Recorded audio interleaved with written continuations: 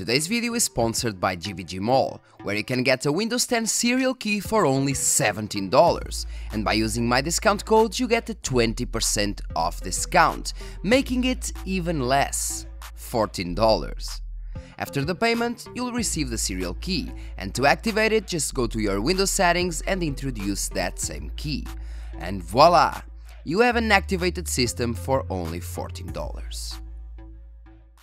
Hello guys, this is Gameplays, I'm Fabio Pisco and welcome to my channel. Today's video is hopefully with a better image since I upgraded my S8 to my S20 and now we have 4K 60 FPS, hopefully with a better image like I said. Today's video is about RAM capacity. How much RAM do you need for gaming in 2020? This video features 4GB, single channel, so one stick of 4GB, 8GB dual channel, 2 sticks of 4, 12GB, 1 stick of 8 and 1 stick of 4, 16GB, 2 sticks of 8 and 24GB, so 2 sticks of 8 plus 2 sticks of 4. Now some important things for you to know. So all the RAMs, being it single channel, dual channel, being it 2 sticks or 4 sticks or even 3 sticks, which isn't even tested in this video, but whatever. All the tests I've done were using the same timings and subtimings. So I did go into the BIOS and I forced the timings and subtimings. Okay? This of course to prevent variations due to the subtimings that can also matter a lot in some scenarios. Also take in consideration that I have an NVMe SSD for my system, so for the Windows, 240GB NVMe, and that is what manages the Windows page file, so the Windows page file. For you guys that don't know what the page file is, basically the Windows will load into RAM the things you are running, for example, but once you go short of RAM, so once you have no RAM, Windows will send back the files to the drive. In this case, since you have the Windows drive, they will use the page file of the NVMe SSD drive. So if you have an SSD or an NVMe drive, in scenarios where you don't have that much RAM, that will matter. Also, the CPU used is the Ryzen 5 3600 and the GPU used is the RX 5700 XT with 8GB of VRAM, which also helps. And well guys, without any further delays, don't forget hit like, subscribe and share this video because that really helps a lot. And well, let's now go to the part you really want to see, the tests. See you in the conclusion.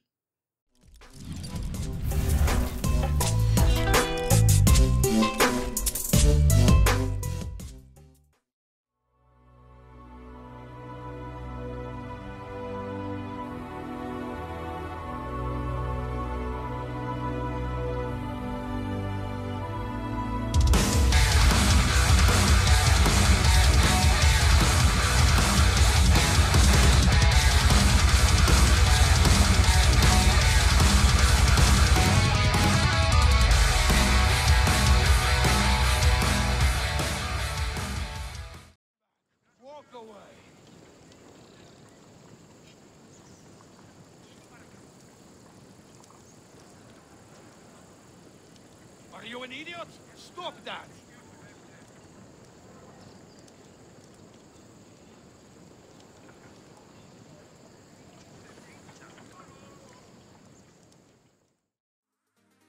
The first game of today is Assassin's Creed Odyssey with the inbuilt benchmark tool. As can be seen, even the 4GB single channel can run this game. If, of course, you have a good SSD in order for the Windows to maximize the effectiveness of the page file, and a GPU with around 8GB of VRAM. But well, 8GB are still decent overall, and while the results are a bit messy, we shall look at 1080p results for more reliability. 24GB is indeed a bit faster than 16GB, and that is due to having 4 sticks instead of 2 sticks of RAM. Still, the difference is minimal, and as for 12GB of RAM, we have low results at 1080p and 4K, not due to the RAM not being enough, but mostly due to the fact that we're using different RAM, in size and chip. But well, that will be explained in the end of the benchmarks.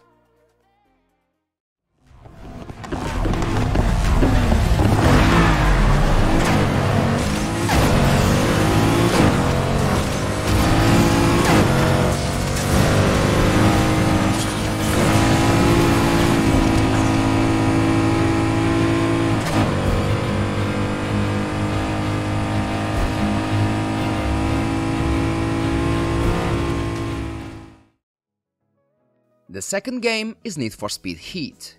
This game shows us good data. For example, 4GB of RAM were obviously demolished by this game, even having an NVMe SSD for page file, and the game wouldn't even run at 4K with only 4GB of RAM. As for the remaining results, we are once again seeing 8GB of RAM being better than 12GB, with mixed RAM sticks. The results are a bit different at 4K, but really close, and that may be due to the game weather changing here and there. Overall, anything over 8GB with equal RAM sticks is fine.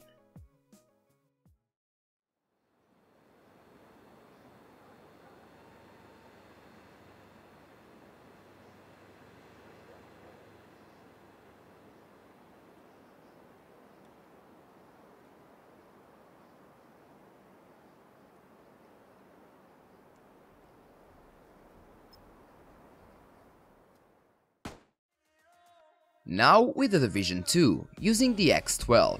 I wanted to test this game since I knew it could easily reach around 10GB of RAM usage, and even that way we see once again the same results. 4GB have around the same average FPS, but have way lower 1% lows, meaning that the game will stutter a lot, and 12GB being once again slower than 8, 16 and 24GB. It seems the memory controller doesn't like too much when you mix RAM sticks with different memory dies, but well, at least now we know. Move without spinning over. What do you want me to do? Tuck you in and get you your teddy? Now come on, get moving.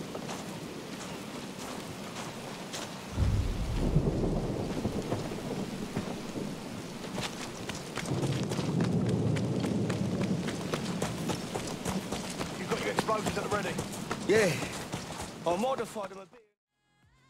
Now we have a new game tested, Battlefield 5. I know this game is mostly played online, but it wouldn't bring relevant results since the variations of the gameplay are huge. So I did a small running around test in the first mission, just for a simple comparison. Well, once again we see the same.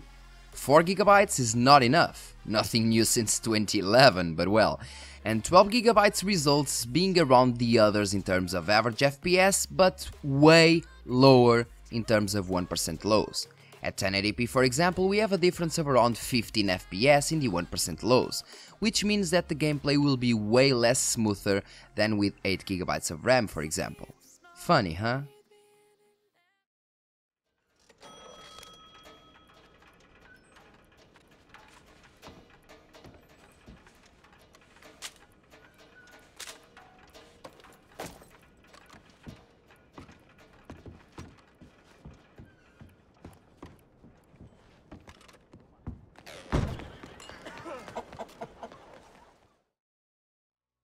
Now with the beloved Red Dead Redemption 2 running custom settings with Vulkan API.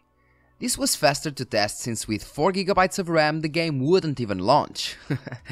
This game also uses from 8 to 10GB of RAM and runs with the Vulkan API, so it is an interesting test to see.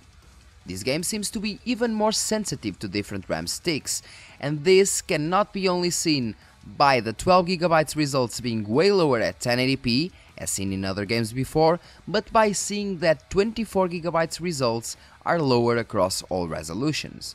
So while in other games 24GB results are the best overall, this time we have 8 and 16GB results being the alpha dogs due to being just one equal RAM kit. Moving on.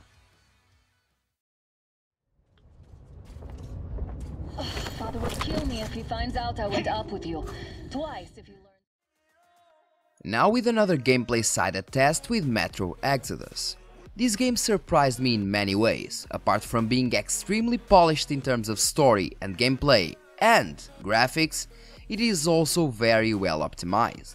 I run at native 3440 per 1440 and I can tell you that I have never seen this game using more than 7GB of RAM, even at that resolution, and it usually sits around 5GB. That is why 4GB kit can still produce decent results without a stupid amount of stuttering. And for other results, well, they are all within the margin of error, and anything over 8 GB will be more than enough for this game.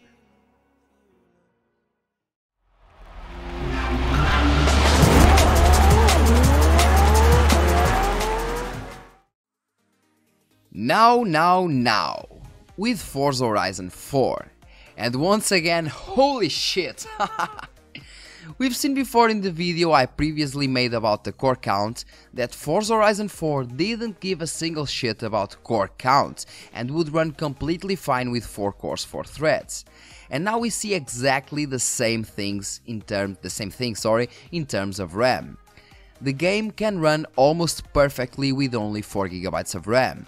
It will have a stutter here and there, but it will run. Of course, this to work you need, for example, an SSD with Windows installed in order to take advantage of the page file, and a GPU with more than 4 GB of VRAM will also help. Still, it will run. Overall, Forza Horizon 4 also doesn't give a shit about RAM capacity, and even 8 GB will be more than enough.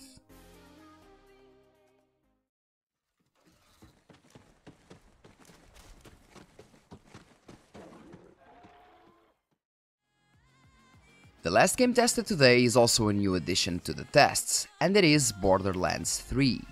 I wanted to test this game since it can easily use up to 14 GB of RAM, 14 GB of RAM, and that can be seen in the results. With 4 GB of RAM the game wouldn't even launch and would present a black screen. The minimal for max performance is indeed 16 GB of RAM.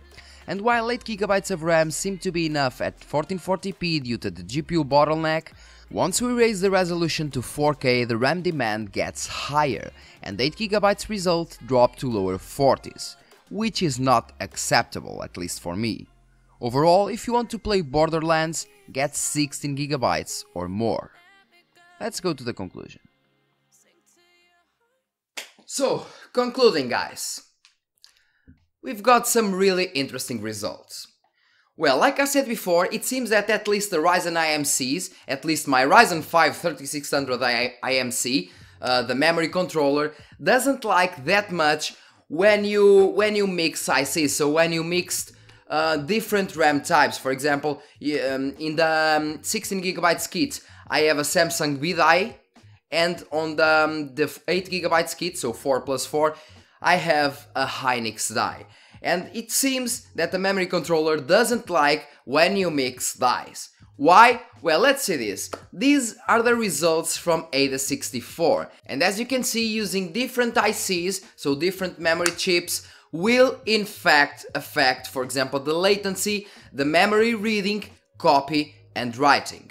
That's why the usual performance is lower with 12 GB than 8 GB. That's why, because we are mixing different RAM chips, and the memory controller doesn't like that at all. Even using the same timings and subtimings, the results will be different. Interesting, huh? And well, how much RAM do you need for gaming in 2020? Okay, that's easy. For me, it's 16 GB of RAM. So 16 GB of RAM are now really damn cheap. So we are buying them at under $100. So it is pretty cheap, and it doesn't really make sense to use under 16 GB. It doesn't really make sense unless you have a really tight budget. But in that case, it also depends. Because for example, if you are using 8 GB of RAM but with only an HDD instead of an SSD, not an SSD for the games per se, but an SSD for the system, for the page file, like I said in the beginning of the video. If you have, for example, an HDD, and for example, if you have only a 4 GB VRAM card, GPU, that will affect also the performance. So if you have lower VRAM, you'll need a bit higher RAM amount. On other hand, if you have only a 4 GB VRAM GPU, you probably won't need that much RAM, since the bottleneck will be the GPU. So it is kind of a trade, but in general, 16 GB is what you want for now. You can use 8 GB completely fine if you have an NVMe SSD, for example, for the system and page file, and if you have an 8 GB VRAM GPU, okay? Even with 8 gigabytes, you'll have indeed a stutter here and there when loading phases of the for example, open world games, but that's nothing out of this world. So yeah. But well, we've seen the results for gaming. But if you are into gaming, but also for example rendering, encoding, then you really want more RAM. So get the max you can, at least 3200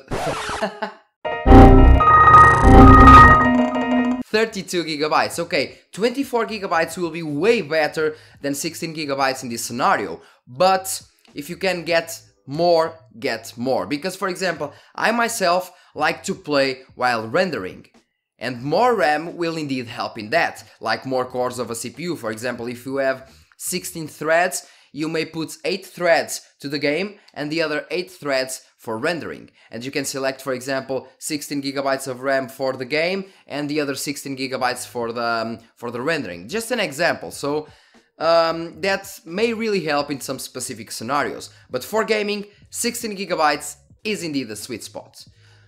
Also, don't forget, try to not mix different RAM kits or different RAM sticks, because that may have a decrease in the performance. And when you buy another RAM stick, you actually want a performance boost, a performance uplift, not the contrary. So yeah, if you want the max you can get a kit. Do not buy single RAM sticks and mix them. Do not do that if possible. Just get both with a kit. Okay? I keep being repetitive, but I really want that to enter your mind, because some people will do that and some people are doing that still. And well guys, hope this video really helped you in some way.